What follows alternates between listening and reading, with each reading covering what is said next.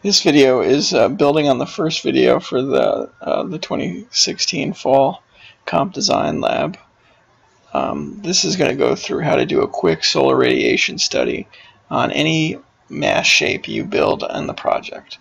So starting off, for anyone who's not in the class, you always want to make sure you have your location and your true north position set correctly on any project. In this case, in the previous video, we've already set up exactly where this project is, so we don't need to make any changes. The next thing we do is we go to the Analyze tab, and if you don't have Insight 360 installed, just go Google it and download it. It is a free Autodesk app that plugs directly into Revit, and today we're going to be using the solar button on it. So let's click that. First thing it wants us to do is select the surfaces we want to analyze. Let me click down. So what this is doing is it's showing average amount of energy on it, or cumulative. And cumulative, you could set the time for how long. You could do a day to a year to get more. But right now we're doing cumulative.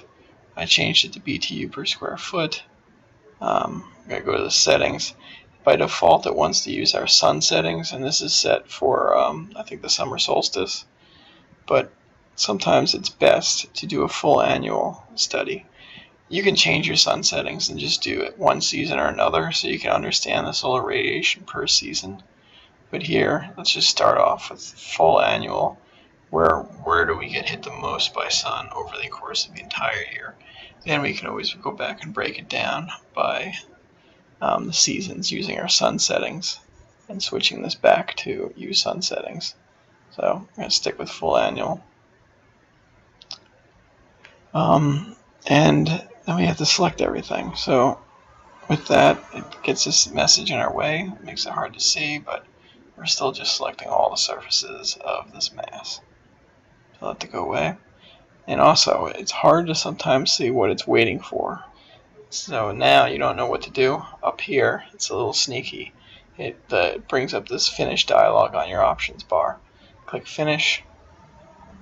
And if you click update, it's actually going to do some analysis to see how much solar radiation is hitting the building. Now, this tells you how much BTUs are on the entire building, and this is how many per square foot. One very confusing thing is the colors. Like, why is the roof yellow and the walls green? So with that, down here, the solar analysis default is the legend that it's using to figure everything out. So click on the dots. Make sure you pick the same one, solar analysis default, the one we're actually using. And you'll see what happens when I click on color. It's very frustrating, but yellow is the highest, purple is the lowest for some reason. So let's make it red's the highest, yellow is in the middle, and blue is down low. Okay, now this makes more sense. So the other thing you're going to see is the roof is red and all of your walls are much cooler than the roof.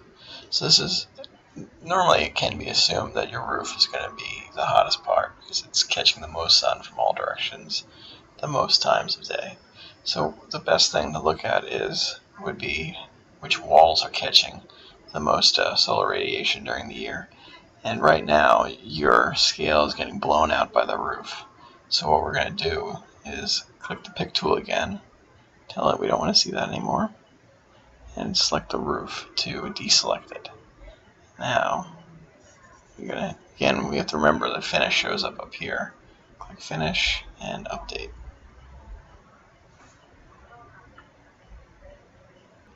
So now you can see better how the solar radiation is moving around the site. Now, one thing that I just noticed is even after we change this to do full annual, it's resorted back to sun settings. The way I've seen that is right here. It's saying that it's still June 21st, sunrise to sunset. So this is the summer solstice, and that's what we're seeing when we're seeing the results on this building. So I'll show you how to change that. But I'm just holding down the shift key in my scroll wheel, spinning around, and you can start to see where the cooler spots are and obviously where the hotter spots are on the facades of this building.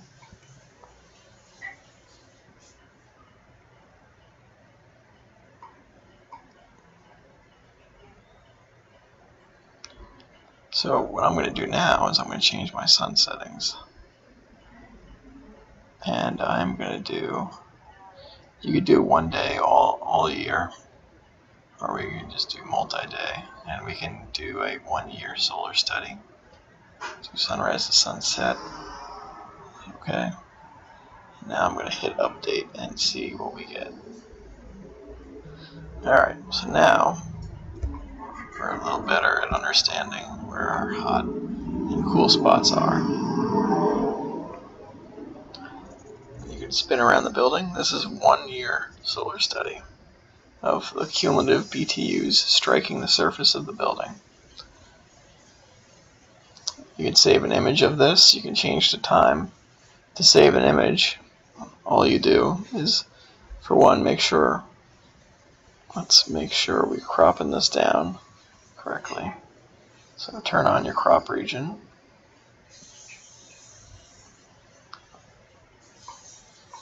I'm going to turn off our sun path.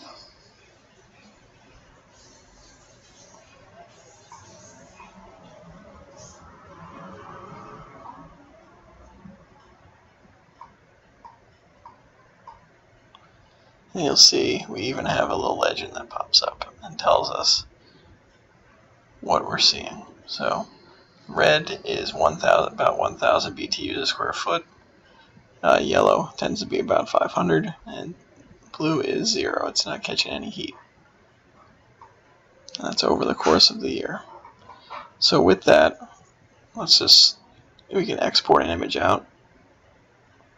Export, and scroll on down to images, and you can save that wherever you want to. It's going to export at the scale of the drawing. So if you want it bigger than 1/8 of an inch is equal to a foot, you'd have to change the scale of the drawing.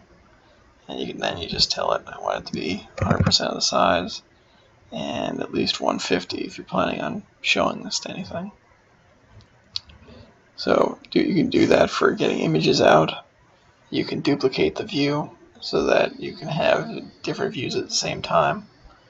But what I'm just going to do now is show you how to do the seasons. So I'm going to switch the sun settings. Let's just do a winter. Sunrise to sunset. Click update. So this is how it looks in the winter. You can save an image of that. Let's check fall. Sunset. Oh, make sure your ground plane is set to ground and not datum, at least for this model. You want whatever's closest to your ground level. So this is fall.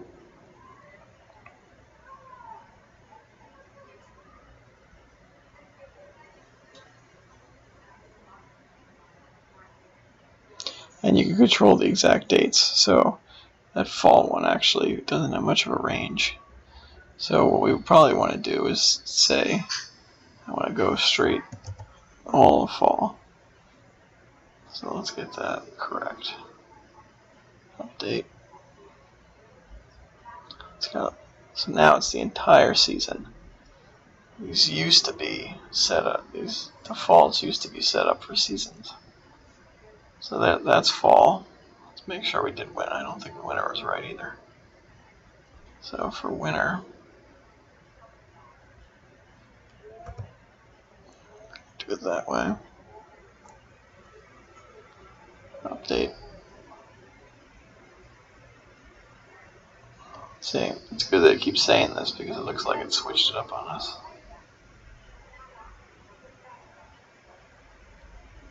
That's not winter.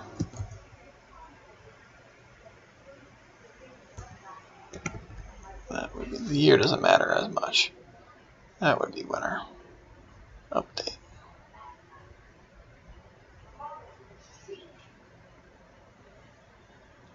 So there's winter. And you can march around it, check it for different seasons, and see what the solar radiation results are.